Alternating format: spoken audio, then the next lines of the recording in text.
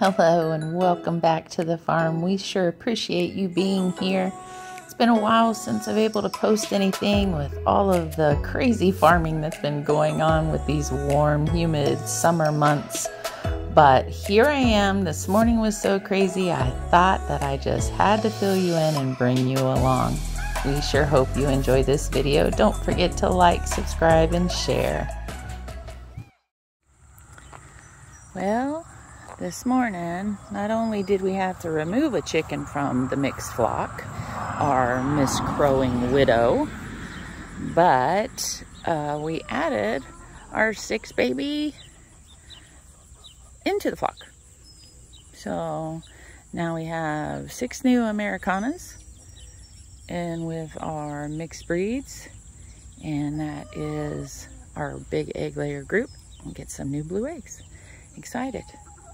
Now, the reason we had to take a chicken out, Miss Widow, who thinks she's a rooster and crowing, is because she's literally pulling all the feathers out of a few of my poor little hens.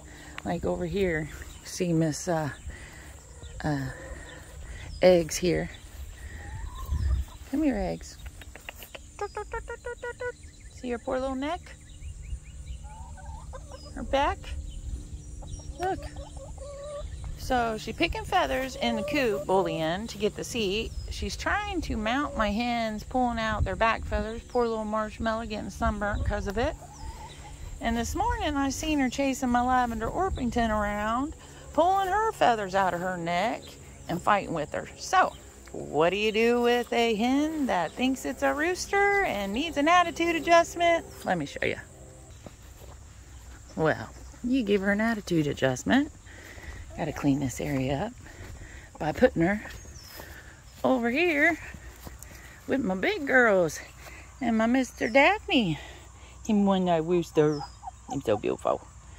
But put her over here. She's right there, hanging with Mr. Daphne. She used to come over here when she was, a little pullet, because we raised 3 hens and rooster of these Jersey Giants with our original mixed breeds that we started with, and she was one of them.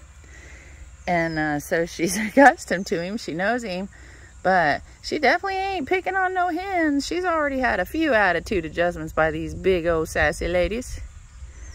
So we'll see how we do. Huh, big boy? Got you a new lady, huh, big boy? Look, here she comes. Help me, mama. Save me. Save me, mama.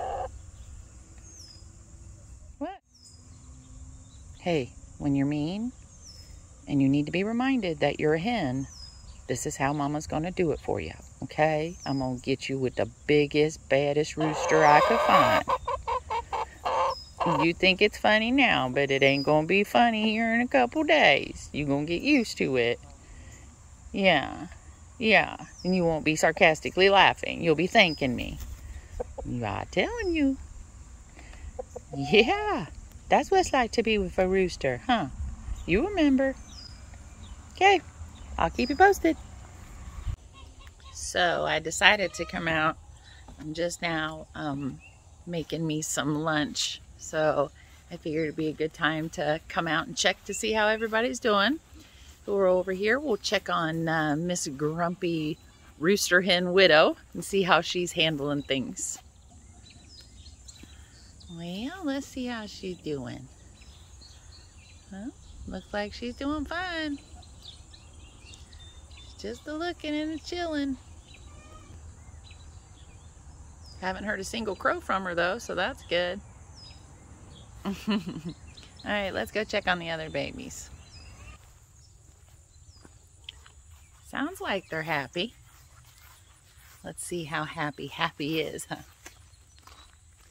Ah, all the big hens are over yonder, and the babies are hanging out under the tree. So let me give you a closer look. They're kind of cute. They're way up under there. Let's see. Oh, there they are. There's the babies. There's them, the babies. Oh yeah, they're loving up under that tree.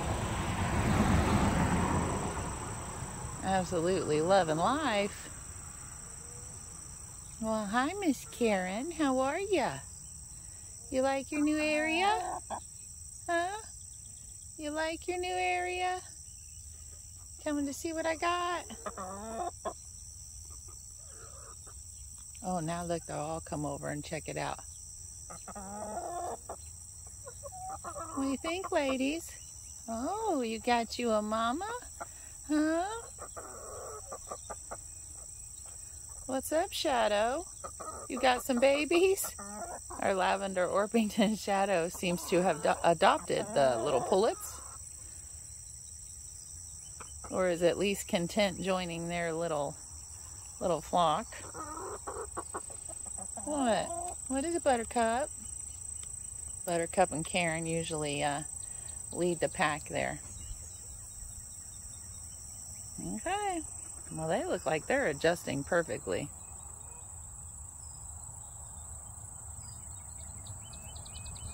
Cher over there checking out the entrance to the coop. The other lady's enjoying some worms, I'm sure, that just come to the surface from the rain we just had come through. I love it. They're doing great.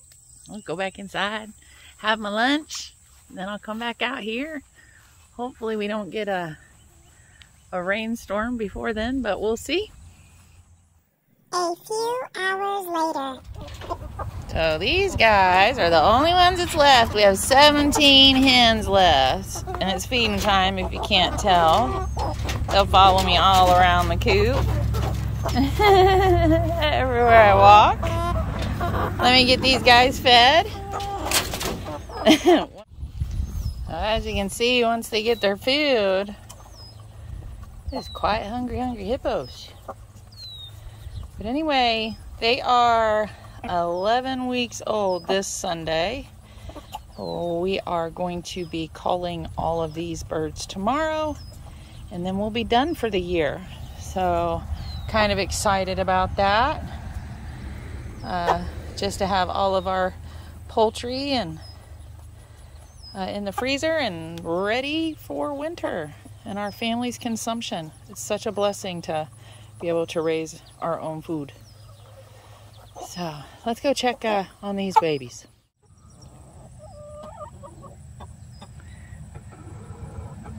There's a car coming. So I come out here to check on the birds, right?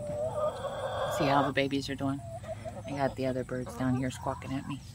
Anyway, I couldn't find them. I'm like, oh my gosh, where the heck did my freaking baby chicks go?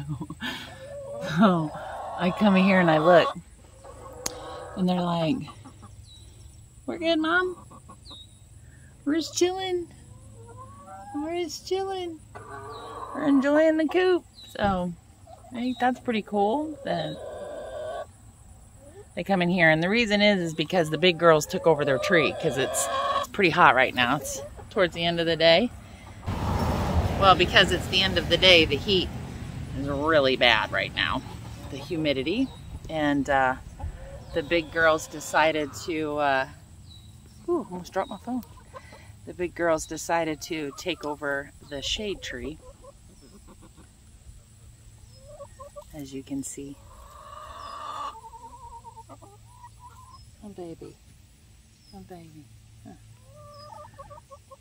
They're so spoiled. So I thought I'd take a minute before I conclude the video. We've had a pretty eventful day. Literally this morning, we had been trying to figure out who's picking on who, and we definitely knew it was most likely Widow. And I saw her kind of going after the other birds the other day when I was sitting on the porch having my coffee, but I didn't really witness her really go after the other birds and actually attempt to be a rooster. And all she's doing is causing fights. So this morning when I saw that, I told Sean, I said, we got to get her out of there, and figured the best way would be to put her in with Mr. Daphne. She's doing exceptionally well. I have a chicken pecking my booty over here. Hey, excuse you. Excuse you. That's, no, that's mine. Yeah, get the fly. Leave my booty alone. Anyway, she's doing really well over there, and I think, you know, it's going to cure her of it. At least being a butthead for a while. So, car. So why then did we move the pullets over today? Well, we usually try to integrate our baby birds into our flock, whichever flock they're being integrated into, whether it be Jersey Giant flock or a mixed breed flock. We try to do that when they're about the same size or close to the same size as the birds we're integrating them with. That usually takes place right at about 4-month mark, which also is right before they start laying eggs. That's between 4 and 6, sometimes 8 months, depending on the breed of chicken. So I figured the best time to move them over would be after I got whoever was picking on the other girls out. Sean did too. So when we moved Widow over, the baby birds over in their pullet area where I've been allowing them to grow out was getting bored. They were tired of running back and forth, needed new grass, new forage area, new things to play with. So they were constantly flying out. And yesterday we had a horrible, horrible lightning and thunderstorm. And here I was out in the rain trying to catch chickens with my broke self, and made one slow walk around the coop, and lightning hit and I got scared and came back in, and well, they were out until all the lightning quit. But I did that 3 times. The other 2 times were not in the rain, but I still chased after them 3 times yesterday. So when the opportunity came, we're like, well, we're moving Widow, let's go ahead and put these baby birds over. This way they're already integrated. They were already about the same size as our other Americanas that are in this flock. So I thought, why not? This way they can get used to their surroundings, get used to their new coop, get used to the nest boxes, which they're seeming to have no problems with. Let's go over and peek in on them again. Yep, they're doing just fine. So they're figuring everything out. This way, hopefully, when they start laying, things will be nice and smooth. So that's really all I have for you today. As I already said, tomorrow is going to be culling of chickens, so we'll be nice and busy this weekend. Just got back down here in the shade so that I can at least stay cool while I'm talking to you. And that's it. The farm is slowing down as far as the meat that we do farm here, but the garden and veggies are just now totally kicking off crazy. So that's kind of where we've been and what we've been up to. I hope you enjoyed today's video and seeing the new pullets with their flock, and we appreciate you being here. Until next time, as always, have a great day.